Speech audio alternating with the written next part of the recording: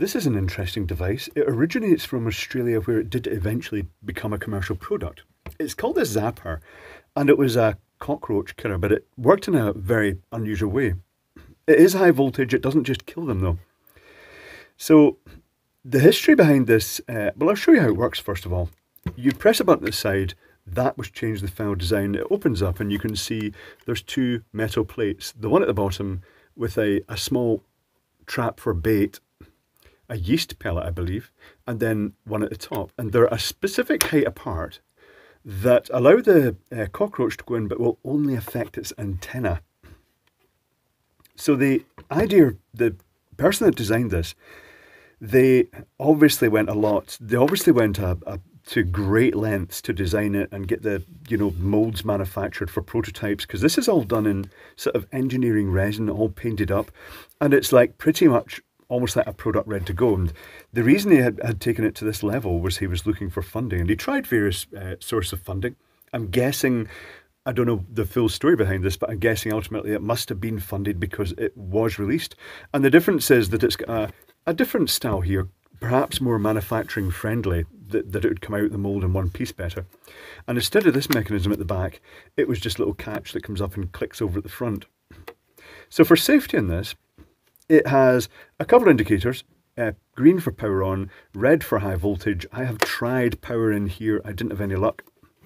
Used current limiting, I just wanted to see an LED light up while this was open to show that it was active. When you open it, it disconnects the power. There is a tiny little micro switch in here. And when you actually press it down, it's theoretically the weight of the unit that holds it down. This is heavy, which isn't also great for manufacturing and shipping costs.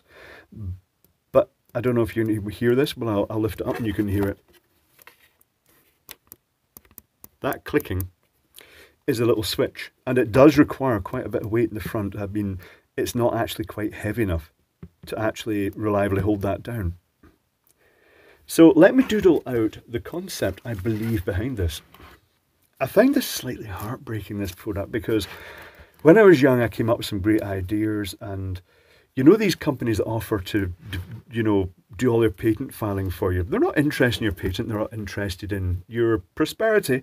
All they want to do is get the money for filing your patent for you. The patent system is very odd. And a lot of people get trapped. So I'm going to draw a cockroach. I'm not very good at drawing cockroaches.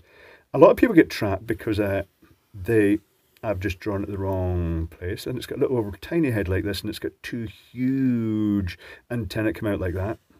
So lots of people, they spend their life savings trying to get a product taken to market and get somebody to take it on, and they're most likely to get their product ripped off.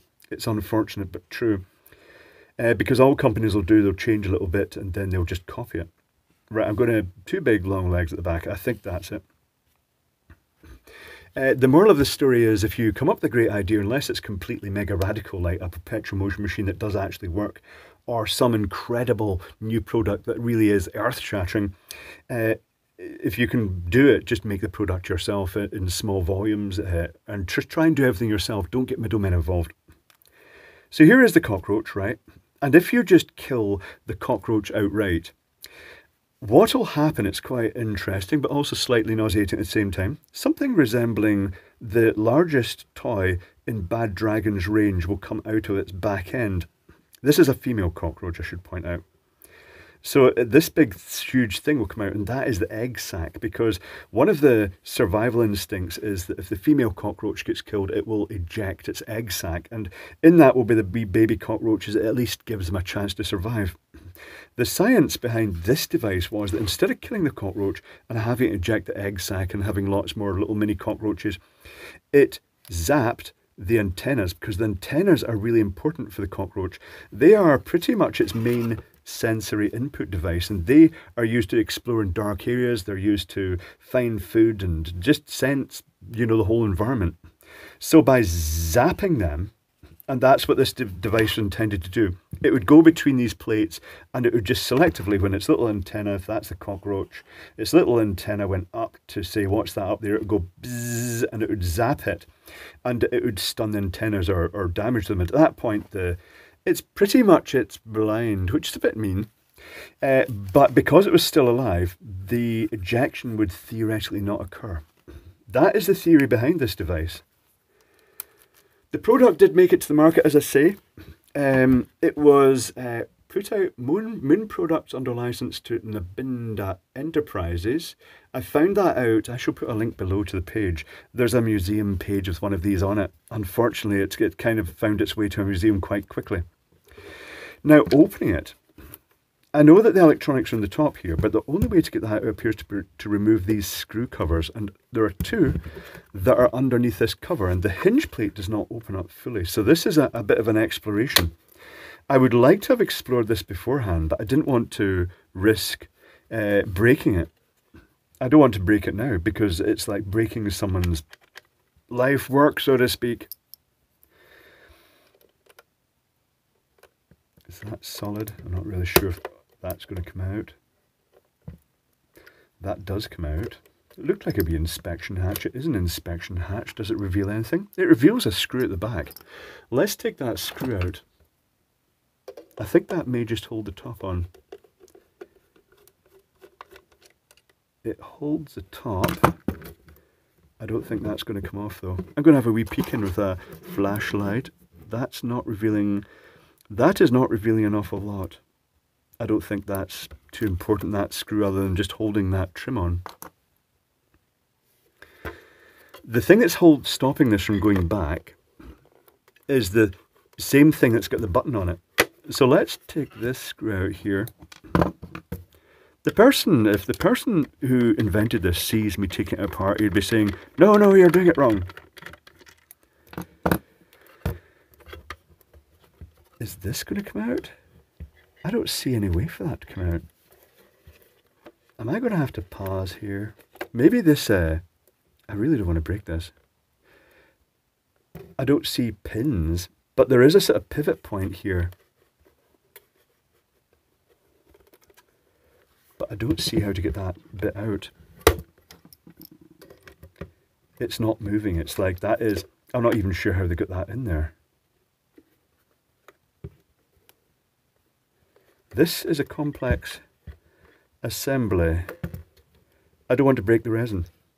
I'm going to very, very gingerly prise down here, and if the person who created this is watching this, my apologies. You'll be screaming at me. I don't think this is going to come out right. Tell you what, I think I'm going to have to pause for a while because it's not overly clear how this comes apart, and I really don't want to break it. I can't get at those screws in the back there because they are completely hidden. Oh, this is frustrating. I really don't see what is locking this in. I'll squeeze that, but it's not going to uncatch. No, that's not going to come out either. Okay, one moment please. I'm going to have to explore this further. That was not easy to take apart. The secret was that this little device that had the springy pin, the push-in pin, actually came out in different sections. Once you'd taken that screw out, then you could also take a cap off the push button end, and you could pull the end out the push button and take a screw out of that. And also the bush at the other side that was held in by the screw, that also came out. So quite a lot of bits, and now it's open. Once you'd actually get this twisted to the right direction, the thing would hinge up enough to give you access to the screws, which are covered with glued in caps. And then once you'd removed that, the whole lot came out, and it reveals a much bigger circuit board than I was expecting. I was expecting a very simple continuous high voltage module. Let's explore it a bit further. Is this circuit board being made specifically for this product? That's huge. That is such an expense, particularly from the era it comes from. It wasn't a case of just going in like online to one of the printed circuit board manufacturers and submitting your design. This also looks kind of old school. The tracks are laid with sort of crepe tape. It's not been done sort of computer style. So much work. An awful lot of work. What does it reveal? It reveals a very retro design. Is that a 555? Hold on. No, it's not. That's an LN. Hold on, let's take a wee look at this. Where's my magnifying glass here? It's an LM393N. That is an op amp, I think. I'd have to check that. We've got a transistor here. Is that a voltage regulator? The transistor, I'm guessing, the LM317T, that's a voltage regulator. This transistor is probably switching this transformer then. And this is a high voltage transformer. With this outer winding probably being pulsed, maybe a capacitor discharged through it. That might even be a thyristor then. And a resistor, a 1 ohm resistor perhaps to limit the current for charging that. This is all speculation and guesswork. And on the output, it's got a big chain of resistors, a huge chain of resistors. That will be for discharging maybe, or sensing. Does it only trigger when an antenna actually touches that? On the output there is what looks like a voltage multiplier on the output of this. 2 capacitors here and 2 diodes to raise the voltage up. Now we've got one connection here, and the other connection is going to the general sort of ground by the look of it. So this is the one high voltage output. That is strange that it's got the... And they are limiting the current via this. That's quite... They're limiting it a lot via this.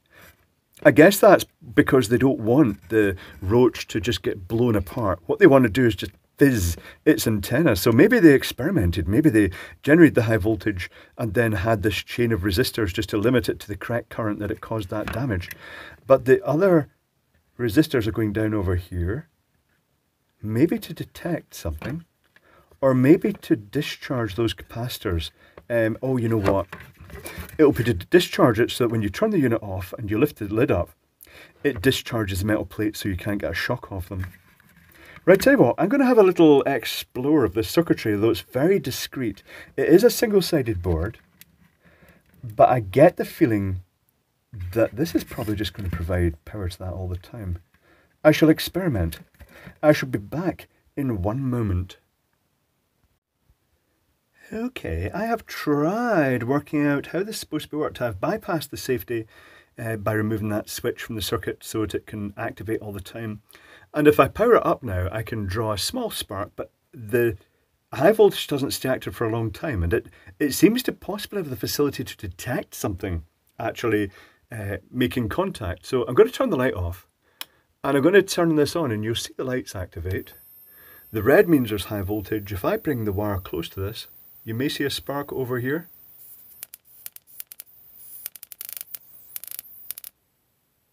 And then the high voltage cuts off. Is it? I've left it for a while, wondering, watch your eyes, I'm going to bring the light back. Is it designed to come back after a while to allow the cockroach time to leave? I'm not really sure. If it has had its tentacles zapped, I'm not really sure what the mode of operation of this is, but it does seem to just latch off. Unless it's got a safety circuit it's detecting some sort of situation. But I shall show you the circuit board, but I'm not going to go into too much detail in this because this is effectively someone's prototype, and I'm cautious about, you know, they've put so much time into this that the final product, though it was released, I'm not sure what the circuitry was, but I shall show you the basics, but I'm not going to completely reverse engineer it to component level. So let's get the drawings and we can take a look. Okay, let's explore the circuit board, and I think I've worked out how this all works. So on the back of the circuit board, the most interesting bit is the high voltage end.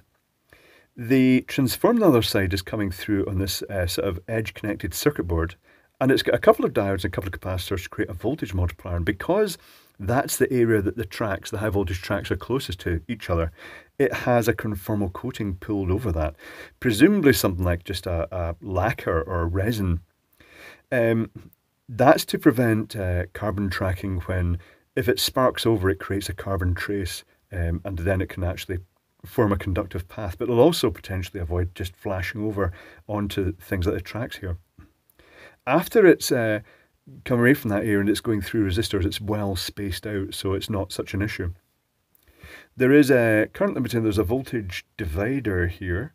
The other thing where they've noted in the back, the fuse holder, they've allowed 2 positions for variety. Let's take a look at the other side. It is by far the most interesting bit. The other side, right, where do we start here? Let's start at the very beginning. It's a very good place to start.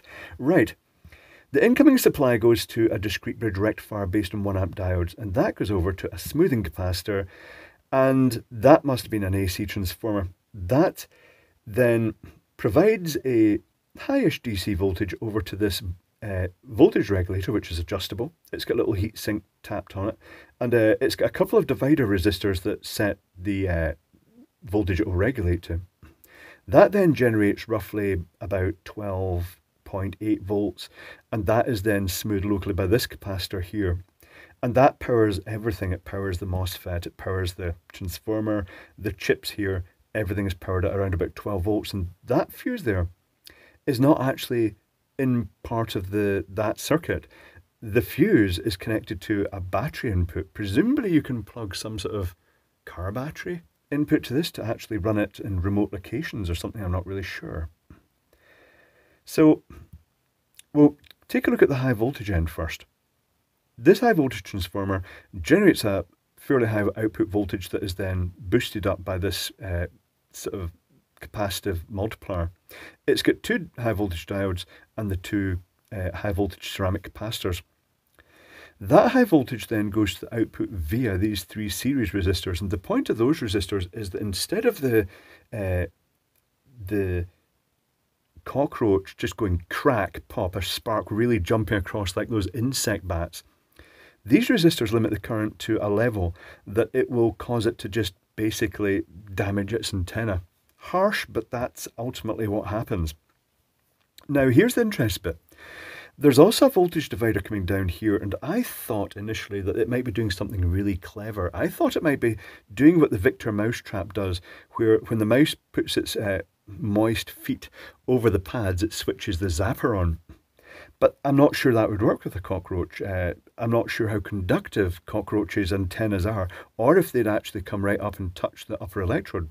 However, it doesn't look like that. Looking at the resistor values down here, the bottom end of the voltage divider is about 33k, and that suggests that this is being used to set an upper voltage level there so that it doesn't arc across, and also just to get the right distance for the cockroaches, I guess. So what they're doing here, once it reaches that voltage, then this feedback then shuts this off to actually stop boosting the voltage up until it's needed again. A little bit of voltage regulation at high voltage. The transformer looks like a fairly standard transformer, but they've wound an auxiliary primary winding on it. This isn't uncommon with these transformers, these sort of TV flyback type units. But normally I'd expect them to be wound, well, anytime I've used these in the past myself, I wound the windings round the core itself, but they've wound it right round the outside of the secondary. I wonder why they've done that. It's kind of interesting. If you have an idea, let me know in the comments why you think they've specifically done it there instead of there. That also has a 1 ohm ceramic resistor in it to limit the peak current, and that is switched by this MOSFET over here. The MOSFET is switched at high frequency by this chip here that was hiding under the capacitor. Initially I just saw the op amp, I wondered how that worked. This is a classic chip. It's a CMOS CD40106B, and they basically have 6 gates in them, and they're a simple inverter. If you put a logic 1 in, which is going up to the 12 volt rail, represents 1, 0 volt rail represents 0. If you put a logic 1 in, the output will go to 0, and vice versa. But the fact it's a Schmitt trigger means that you can put a slowly rising voltage in, and it will only change state when it reaches, say, an upper voltage, say about 8 volts, and then it will only change back again once it goes down to about 4 volts. So it means there's a sort of dead zone in the middle of that. If the voltage is ramping up or down, it will stop it, just sort of oscillate at high frequency. Although in this case they do want it to oscillate at high frequency. So what they've done is, with these gates, and you've got 6 of them in here, you can simply use a resistor and capacitor. Resistor from the output goes back to the input. The capacitor causes a slight time delay, and it's great. You can make timers, you can make oscillators with every single one of those gates. But in this instance, the 6 gates, because they have a fairly low current output, because they're just logic gates, what they've done is they've commoned 4 of them together. So all the 4 down this side and 1 over on that side are all come together so that when the output, when that group of gates is fed a signal from one of the other gates, it increases the current, and that's going straight to the gate pin of the MOSFET. That just buffers it up, makes sure the MOSFET turns on and off decisively, and keeps it sort of happy, ultimately. It will run cooler if it gets a really fast transition on the gate. Then round about here, this tiny little capacitor is associated with this divider, but there's another tiny little capacitor here, which, given the frequency of this, I'm guessing that is tied in with some of these resistors and diodes to be the pulse modulated control for this. And if you just used a simple resistor and capacitor, it would be roughly a 50-50 mark-space ratio. But you can nudge that with diodes so the charge is faster than discharge or vice versa. And I reckon that's what they might be doing here, to feed it the correct sort of waveform for most efficient operation. But there's also this other big fat capacitor, and it looks as though it's tied in to a similar arrangement here, so that the high voltage, when you power it up, the high voltage comes on straight away, but then after a while it goes off. And I wondered if that was some safety thing kicking in. I don't think it is. I think it's a power saver. And also, I wondered what stopped the cockroaches sensing the high voltage with the slight corona. You know, that slight discharge when you go near high voltage, you can feel a slight fuzz. Their antennas would pick that up. So what I reckon is that this turns off for quite long periods of time, and the cockroaches go in and they start eating the bait, and then every so often it will just turn on, and that's when it zaps their antennas. That way they don't get any warning, there's no clue, they're in there happily munching away. It zaps them, and it also keeps the power consumption low. So I'm guessing that would probably be quite a long time delay. Actually, I'm looking at that resistor there and thinking that is a long time delay. It's a very high value resistor. That's about 1.5 megohm. Yeah, that's going to result in a very long time. But there we go. It's interesting, very interesting. And it makes me wonder what actually happened to the product. Who designed it, and was it as much of a success as they were hoping for, or did it not achieve its target market? It certainly looks like the case was more optimized in design. It looks like they simplified it when the thing was actually launched, which would make sense because this is a prototype. It could all be, you know, fine-tuned for manufacture. But very interesting. Well worth taking a look at. So that was quite enjoyable, just working out how to get into it and then trying to work out what the circuitry was actually intended to do.